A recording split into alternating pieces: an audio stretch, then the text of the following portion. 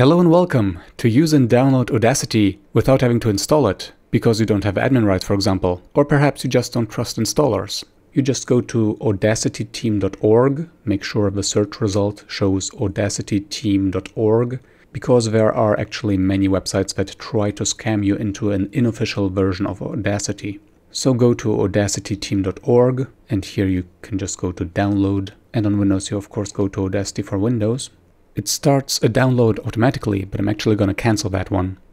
Instead, what we want is the Audacity zip file. In my case, I have a 64-bit system. If I type in bit version into start or the search bar, I can see if you have a 32-bit or 64-bit version of Windows, which brings me to this view, which shows that I have a 64-bit operating system. For that reason, I will get the 64-bit zip file and not the 32-bit zip file. So I'll just click this. It starts downloading. In Edge and Firefox download indicators at the top right. This download was incredibly slow. Hopefully it's faster for you. I'm gonna show in folder. Here is the downloaded file. You can just right click and extract all this. Hit extract.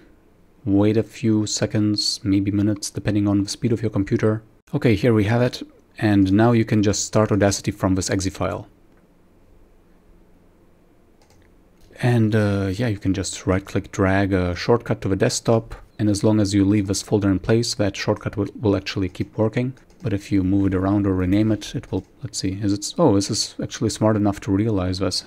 Windows has come a ways. So you might want to choose a permanent location like C/software, and then put that folder there, and then from there create a shortcut.